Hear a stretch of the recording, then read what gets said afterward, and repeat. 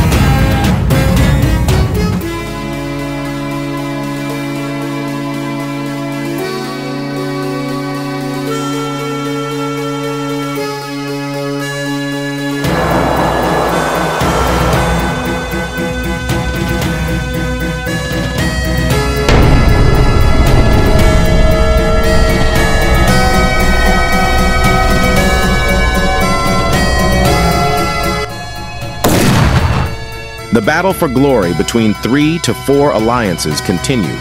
Time was running out for us, and we had to collect as many points as possible to rise from 5th place.